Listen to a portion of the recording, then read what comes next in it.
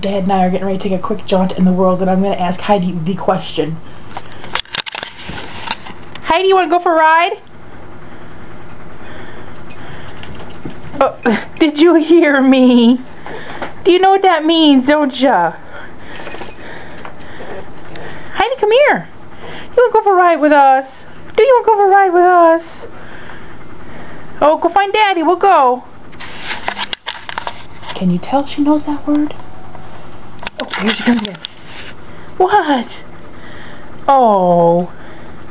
We're going to go take a quick ride. Get up on the bed. Come up here. Come up here. Hi there.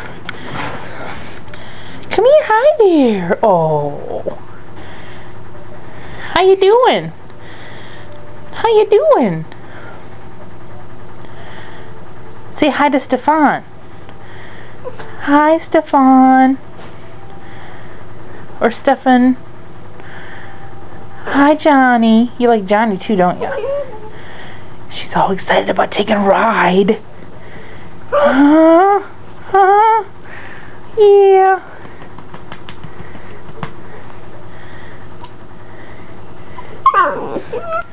She's such a baby. And then you have Wingnut down here. Hi there, kitty cat. She's like a doo-doo-doo. Oh, we're gonna go. Yes, we're gonna. Oh, you're pathetic. You're so pathetic. Say hi to Lizzie. Say hi, Lizzie. I wanna get your belly. I wanna get your belly. That's what Lizzie tried to get her to do the other day. Don't lick your butt on camera. It's not polite. The cat does that enough already. No, no, no, no, love butt licking.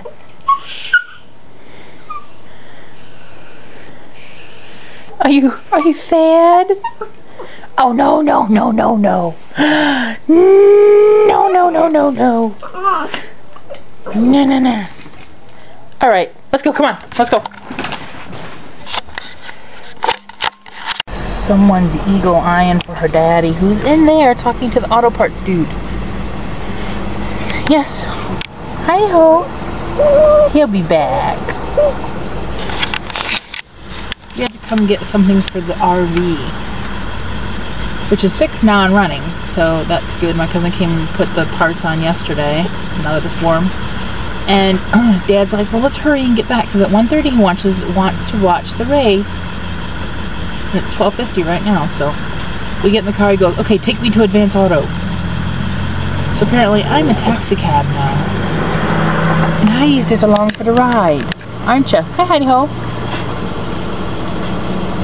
Yeah. Hey, hey. Hey. Oh, okay, yeah, okay. And she lays right on my arm here.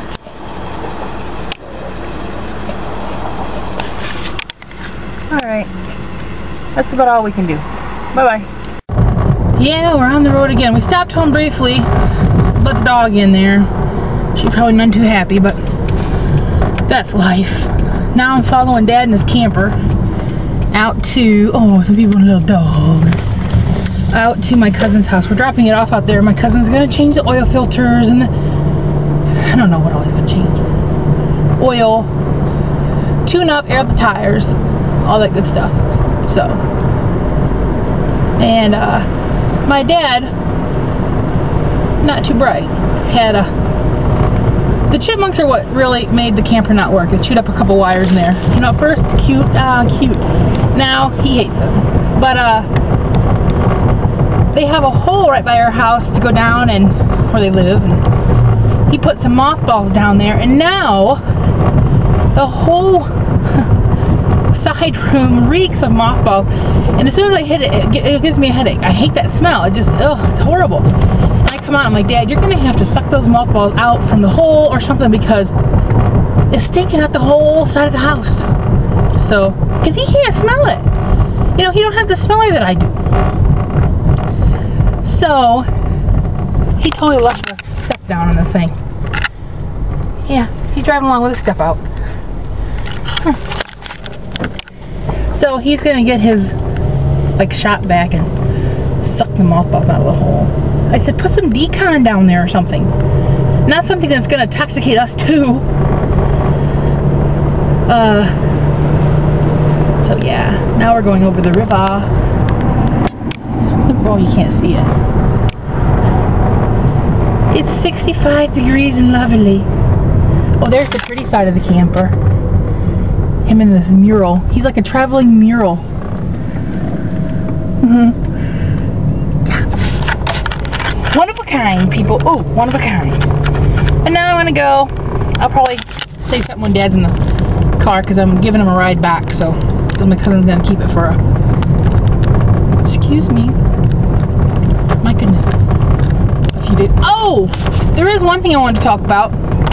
Last night, I watched a movie that I hadn't watched since the 80s. And I remember as a kid, because I was probably only 12 or 14 years old when it came out, I thought it was kind of neat. And now I watch it, I'm like, what the hell was I thinking? It was Xanadu. That movie is just freaking bizarre. You wonder what? They were on drugs when they made that movie. I watched it and I'm like, what was I thinking? It's so bad, it's corny, and I'm like, well, you know, they're animated in one little spot and they're fish and turn to birds, and then they roller skate around the sound stage, and Gene Kelly dances with what? That was odd. And I'm gonna try to remember, Dan, to use your outro. Dan made me an outro for this channel, and he also made Lizzie and I one for the Dizzy Dreamers channel, and I keep forgetting to use them because I never have intros or outros, people. He did make me an intro for the next time I do a cooking thing with Dad. But, so, it'll be at the end of this one. And, I'm not used to asking people to rate or comment, but it's a cute little outro. It's just a little thing, so, look for that. Alright, I'm going now. Talked long enough. We're going back to my cousin's. This is my cousin's where the cops came to.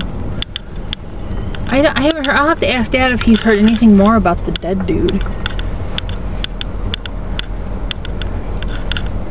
Mona's sitting on the porch.